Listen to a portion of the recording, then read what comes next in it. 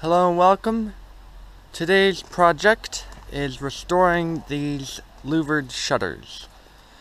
Now, this is the last pair of shutters off of the building that these came off of that I'm restoring, and these actually appear to be in the best condition of all the ones that are off the building, not compared to the last pair that you are going to see me repairing at the end of the video.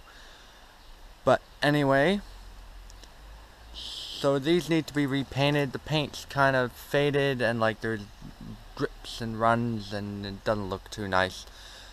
This job is actually a little bit of a daunting job, but there's a few tricks to make this a really easy and really simple job, and they'll look great afterwards. The mistake that most people obviously do is they just slap a coat of paint on there, and because it's louvered, it's hard to get a brush in there, and that's how you get all runs and drips and crap like that.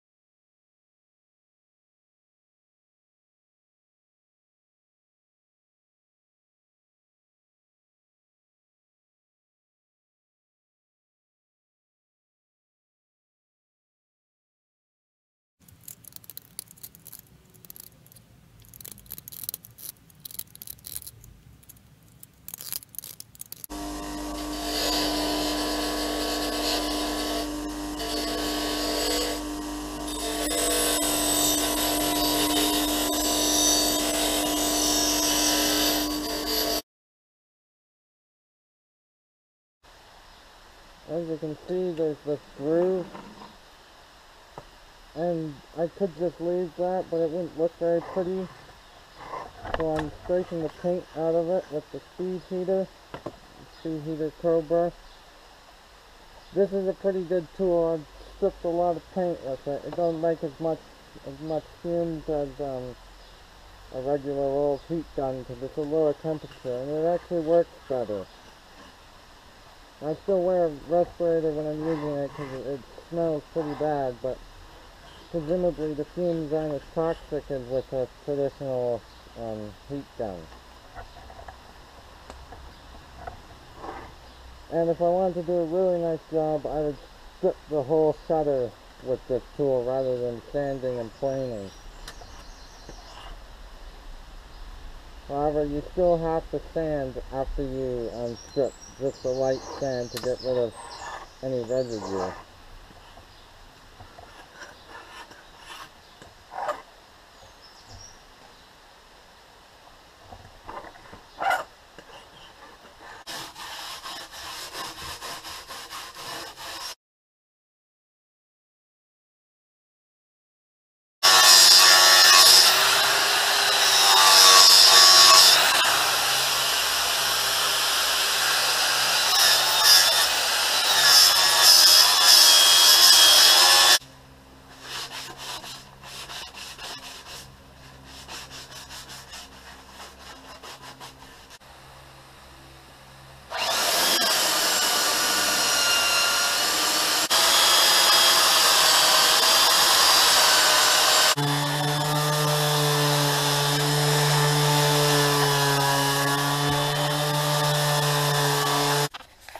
The next step is to take these shutters apart.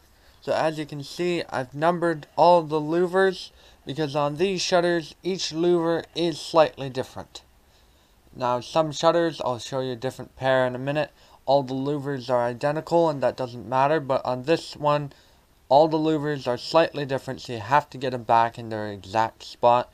So I've numbered them all on this side, so the number go to the side that doesn't have the bottom hinge on it, and it's on the side that has the hinges on it. Now I'll show you how to keep track of that once you paint it later, but for now that's what just needs to be done. And then the pins, these shutters are pinned together with just wooden dowels. And I'm going to replace the dowels because when you hammer these dowels out, they kind of compress. So if you reuse them, you can reuse them, but you're going to have like a big dent where they were. So I'm just going to hammer them out and then drill them. And you have to hammer them out first because the holes are not straight. So now some shutters will be glued, some shutters will be nailed, but thankfully these shutters are just 2 pegs per cross piece, and that's it. There's no glue, no nails. Some of them have been replaced. Some of the other sets I did have been replaced with nails, and thankfully all the places where they'd been replaced with nails were all rotted out, and I was replacing anyway, so I don't really have much of an idea of how to extract the nails, because the nails they use are kind of like a little flower shape, and I think the best way is to just drill a little hole all the way around and then just pull them out and replace them with pegs, because pegs are the best way to put something like this together because you can take it apart. And there's absolutely no reason why you need to nail these. In fact, I'd almost say that the pegs are going to last longer and hold it much tighter than the nails are. So just real quick, this is a set of shutters my dad is working on for this house. And you can see all the louvers are identical, and they do not have a peg on the end. They're just in this little routed groove. So if your shutters are like this, you don't have to worry about keeping them and keeping track of them.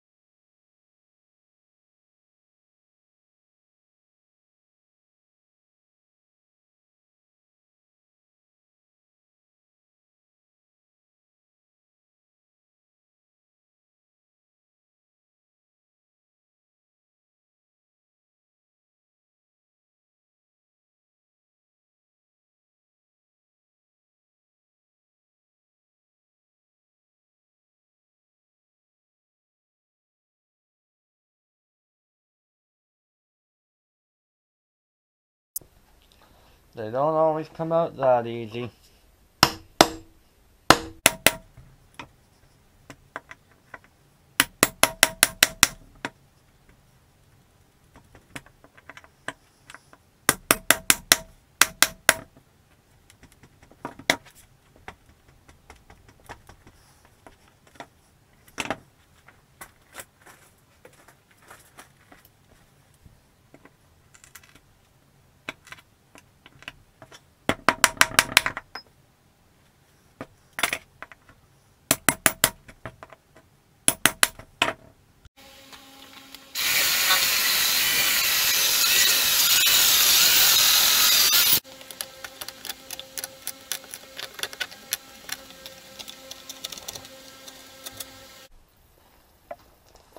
Yeah, I could sand this off, but it'll just be a lot easier and leave a much nicer result to take this part of the paint off with the infrared heater.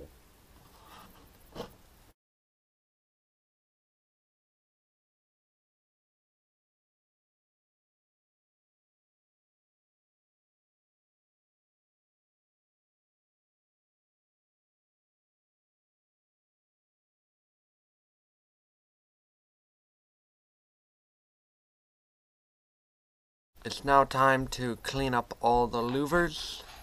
As you can see on the ends there's bits of paint. So I'm going to use the power planer.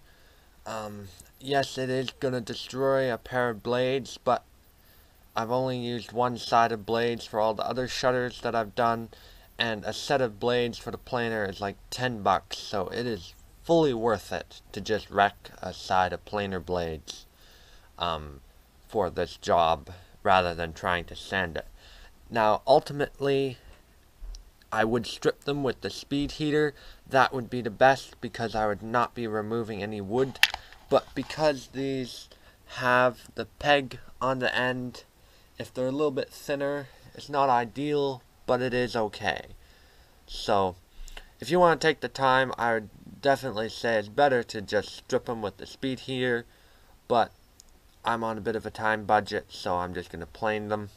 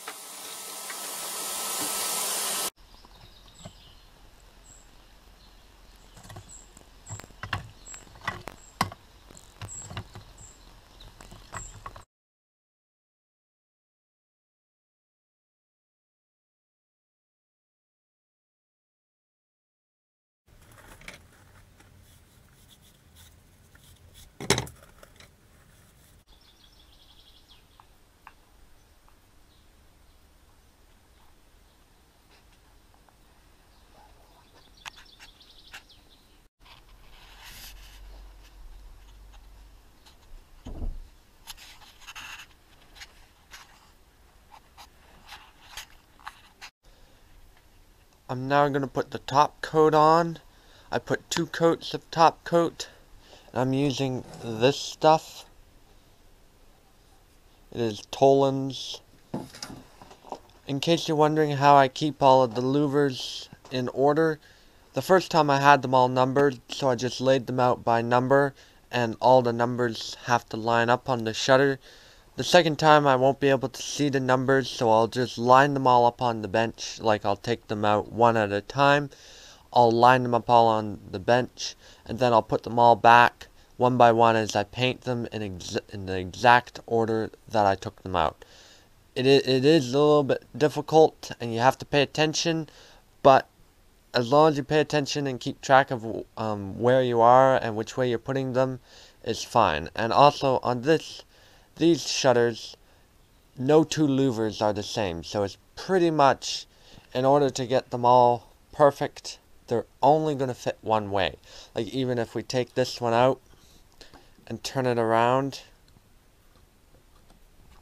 see, it's no longer flush. So that is not the way it goes. So if it does look like that, I know that I need to turn it around.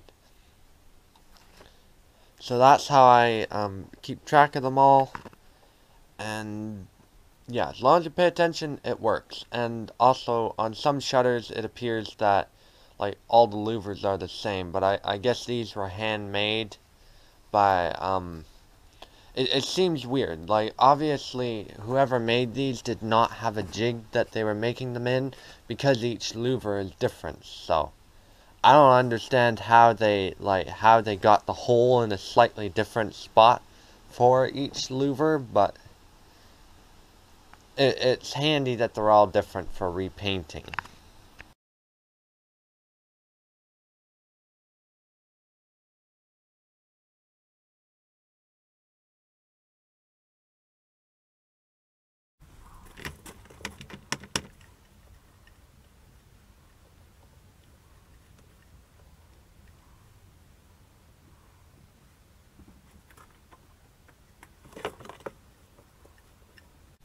So I have taken to wearing a mask when painting, particularly because this Toland's paint is really strong and there is not good ventilation down here. So I'm using this 3M reusable mask with an ABEK1 filter with a P3 dust filter before it.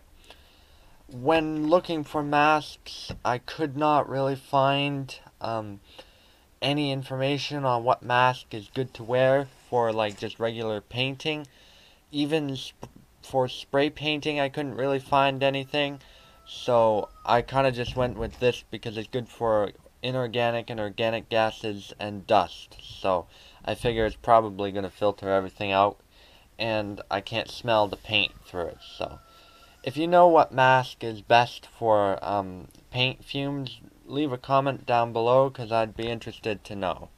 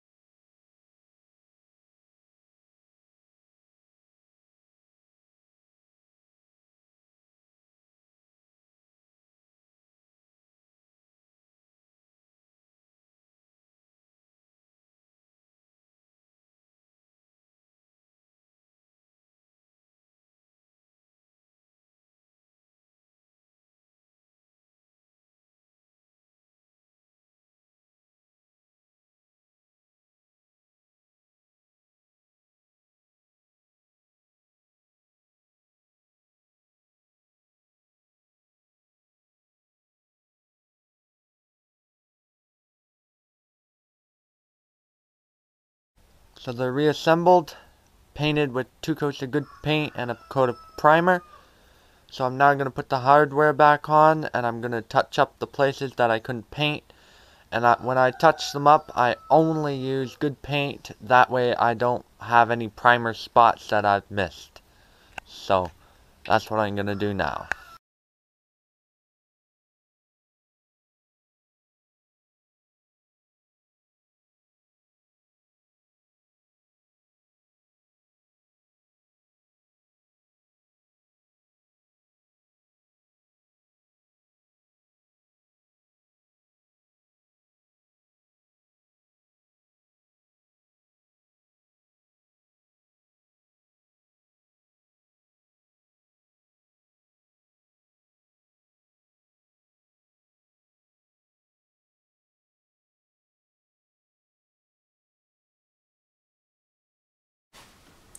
I'm putting a little bit of silicone along the top of the long hinges just to keep water out, but I'm only putting it on the top so that if any water does manage to get in, it can still drain out the bottom.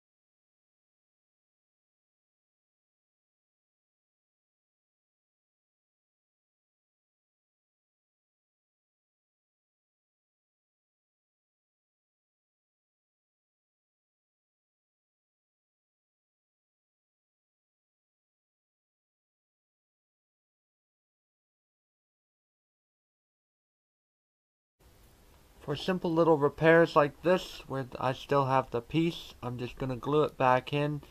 All this wood is still good, so that is fine.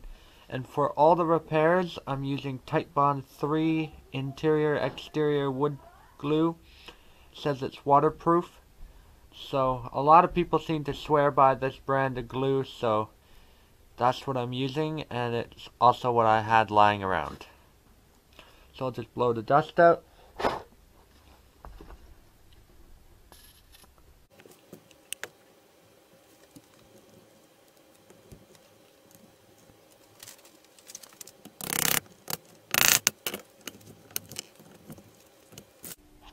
So this one and all the other pieces are the same.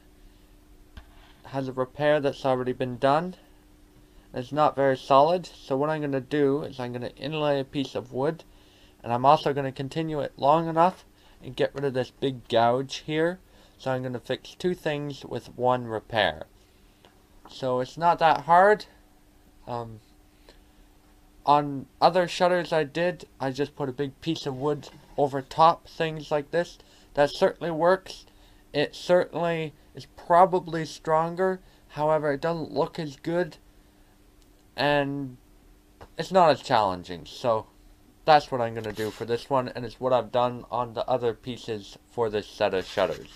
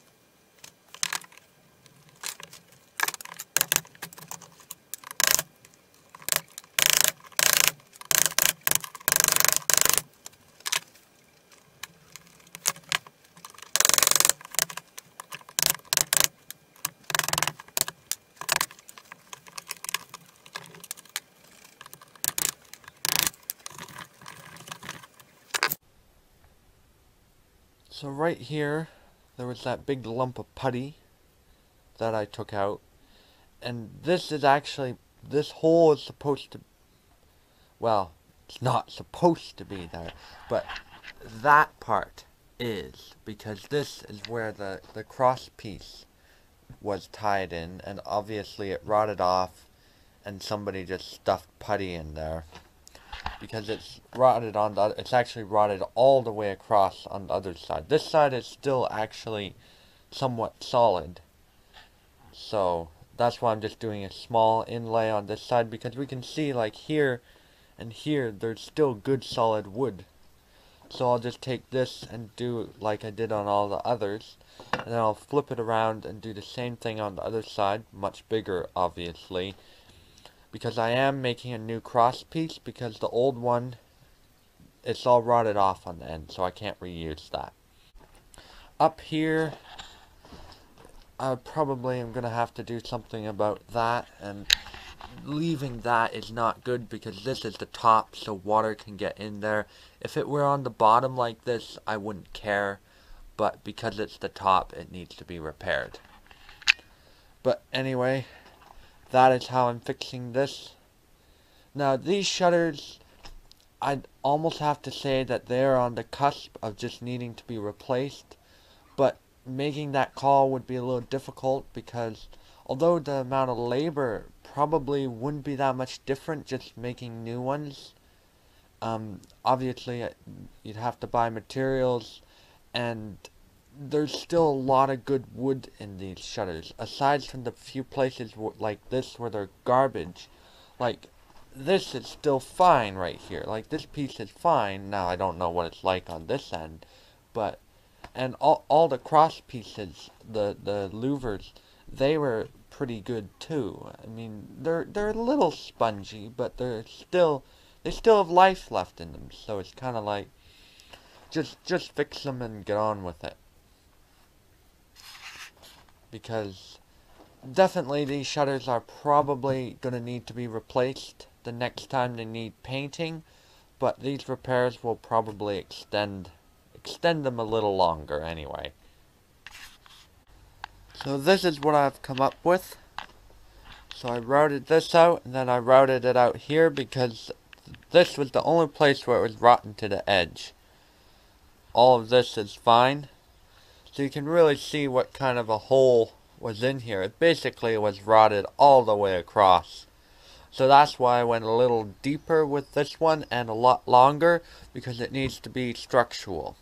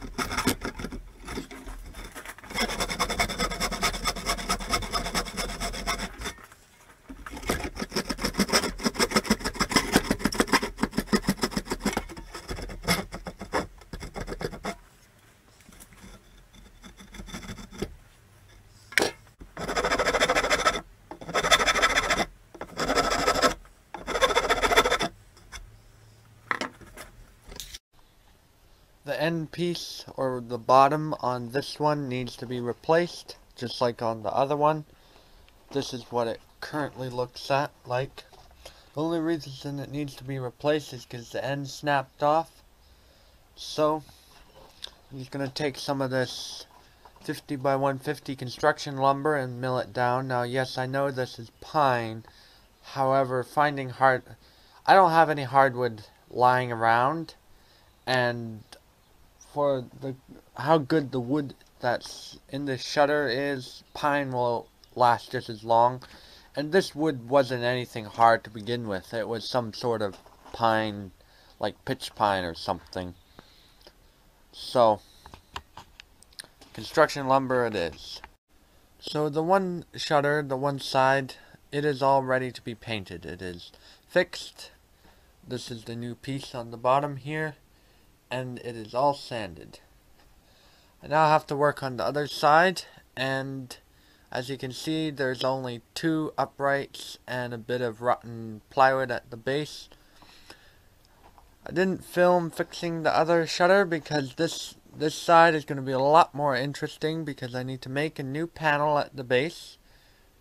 I have to make a new cross piece for there. I have to make a new top. And probably the most difficult part is I need to make a new bottom. And as you can see, the old bottom has been lopped off at some point, so there is no mortise anymore. And it's already been fixed, so the end already has 2 big screw holes in it. But I'll figure something out. So yeah. It will only take a few minutes for you guys to watch, but it'll probably be a week or 2 for me.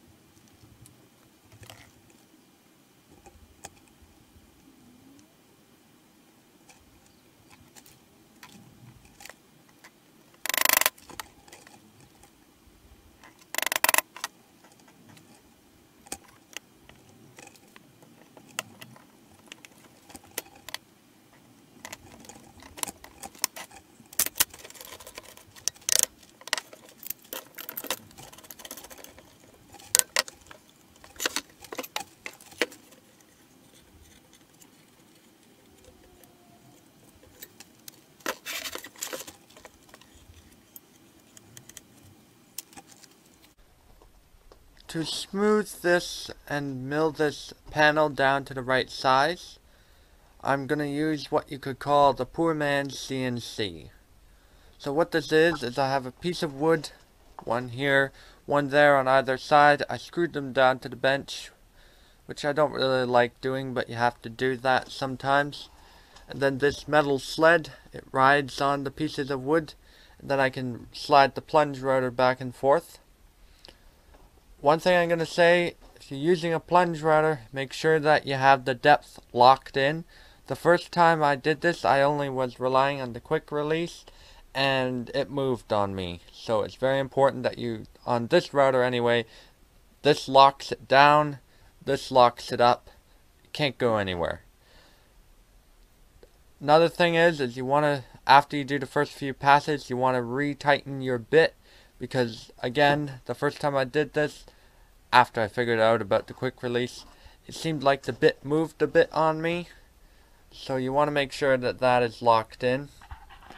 So to hold the workpiece down to the bench, I've just got two pieces of scrap wood here, and I've got them on an angle and clamped down. And then on the other side I just have regular old clamps. And when I want to do the edges, I'll probably just screw a piece of wood from here to here with another piece underneath, and that will hold it down.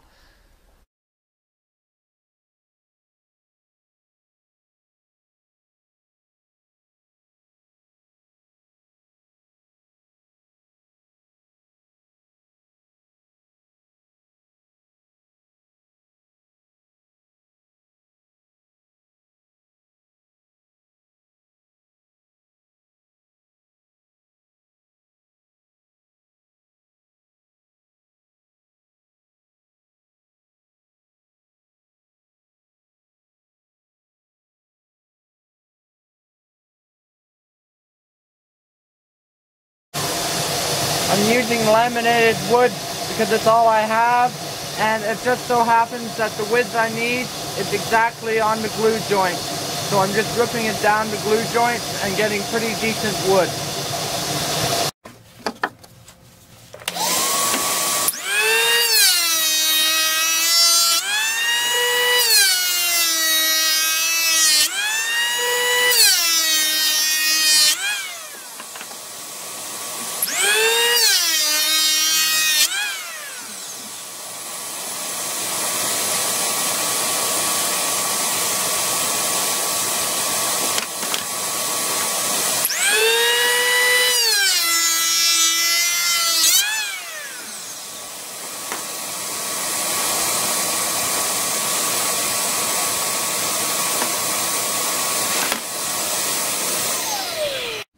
So I'm using the router table to put the angle on this.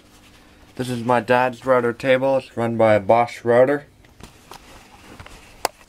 So I did try using the table saw to do this, but I think it's just a lot more precise to use the router. The table saw, if you're careful, it can cut pretty good 45-degree angles, but for small stuff like this, it is just a lot more precise to use the router table, especially since I have to do both sides.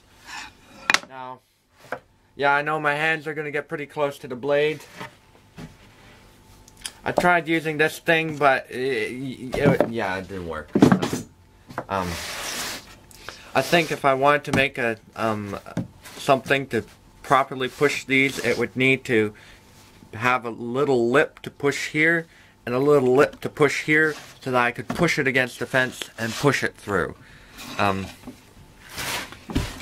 if you don't have a router table, how I would do this, and I did do this before I got out the router table, is I would just line it up perfectly with something else that is straight, like a piece of plywood or another piece of wood. Then the bearing on your router bit, just set it just below the material you're cutting, because I'm cutting the whole way through. So you have your bearing run along the piece of material you've lined it up with, and that way you can cut an angle without a router table or any other profile with a bit with a bearing on it. So that would work too, but because I need to make about 15 of these, I'm just using the router table because it is faster and easier. But if you don't have a router table or only want to make 2 or 3, lining it up with another piece of wood, clamping it down, and just running your router along it works just as well.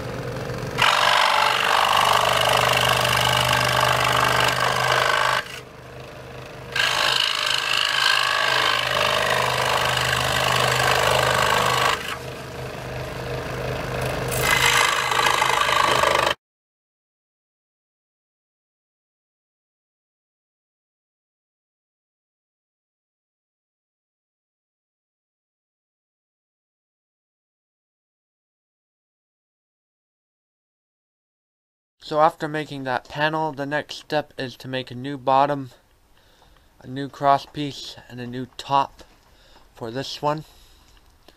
They're all pretty much the same, so I'm going to make this cross piece right now, and I will show you making that, and then I will just show you the things that have to be done differently for the top, and the bottom is going to be really interesting on this one, as I've said. But it really is not hard to make these parts. Now for me, because I don't have wood that is the appropriate size, it's going to be quite well, not difficult, but it's going to take a while because I have to mill a 50 by 150 down to 32 by 100. So that is a lot of material that has to be removed, and because I don't have a bandsaw, it all has to come off with the planer. Now, this is my dad's jointer. It's an Einhell. I've never used the actual joiner part of it. I've only ever used the thickness planer part of it. It seems to be okay. I don't think it's the most precise tool in the world, but the only annoying thing about this is it's been used so much. The blades are, I don't know if you can see in there. No, you can't really see, but the blades are so dull that it's like you have to take 1/4 millimeters off at a time, or else it just makes a big mess of the workpiece. Now they are the kind of blades that can be sharpened, but no one's ever done that, so I'll just use this to make it parallel to each other, and I'll probably remove most of the material with my handheld planer. Wasn't looking forward too much to having to take almost 2 centimeters off of this with the planer, but then I thought, why not just take some of it off with the table saw?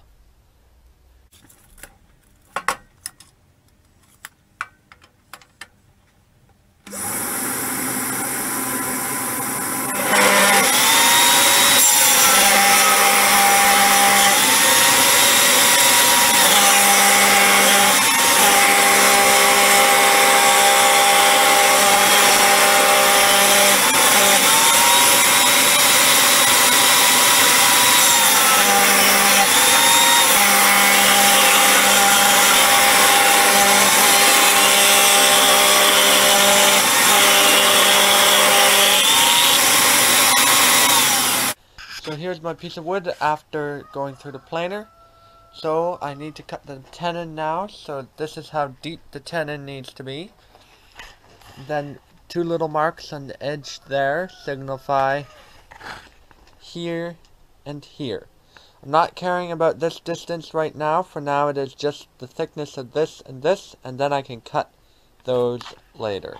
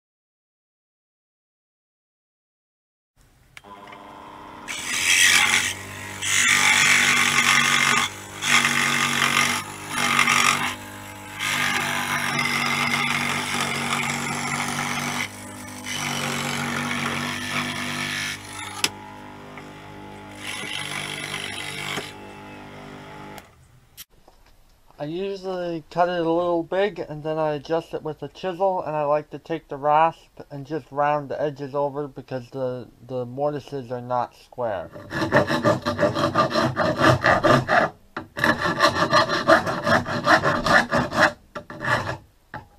have it all test fitted together. I have some of the old slats plus the new slats in just to make sure that it's the right shape and size. So now I'm drilling the peg holes and I'm going to peg it on the bottom. That way, when I put it back together, if there's any paint or anything in the way, I can still get it back to the proper shape.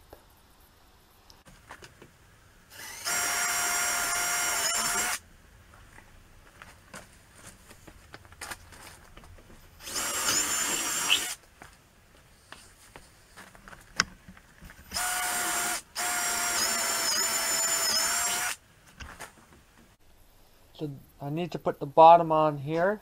So I've milled up this piece. I've already cut this part in on the drop saw. So I now need to put a nice little chamfer on it. And I need to cut the groove in the middle. And then I need to attach it.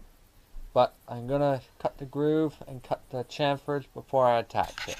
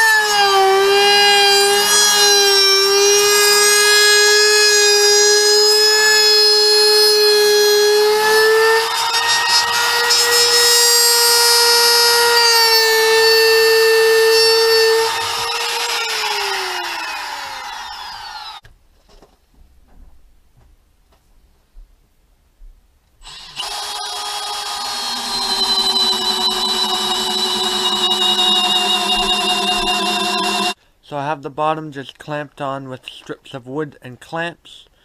And then, as you saw, I drilled a deep countersink for the screws I have just here. And now I'm going to drill with a 4mm bit. These are 6x140 screws. I'm going to drill as far as the bit can go. And then I'm going to come back with my 12mm auger bit. I'm going to drill some holes for pegs so that it is screwed and pegged.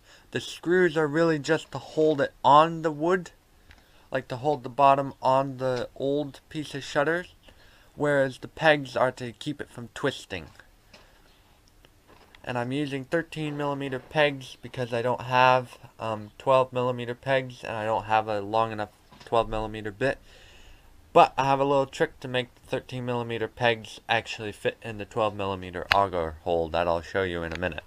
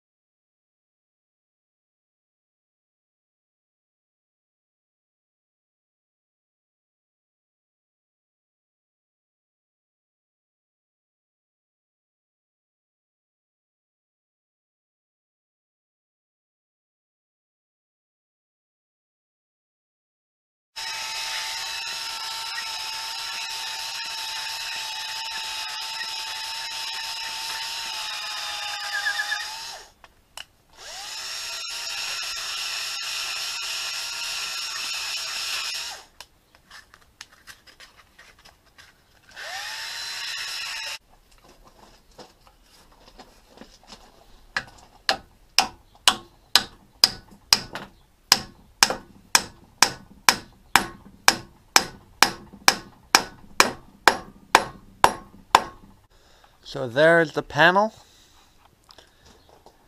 Turned out pretty nice. I think so anyway. I just filled those knots with a little bit of putty. It'll be dry and I'll sand it off in a few minutes. An interesting thing I'd like to point out is, although the frames of these shutters were in such rotten conditions, all the slats are pretty good. I mean, yeah, some of them, the wood is a little soft, but for the most part, I mean, all the ends are still intact. They aren't broken. I only replaced 5 out of, there's 88 between the two of these. I only replaced 5 of them. The rest of them are fine. Whereas on the other shutters, the other pairs I've done of these, I've replaced a lot more. I think the last last time I had 2 pairs, I think I did like 12 or 15, maybe even 20 slats between the 4 shutters. Whereas this time I've only had to do 5. So it is interesting how, although there were parts of these shutters that were in just such horrible condition, the slats are still fine.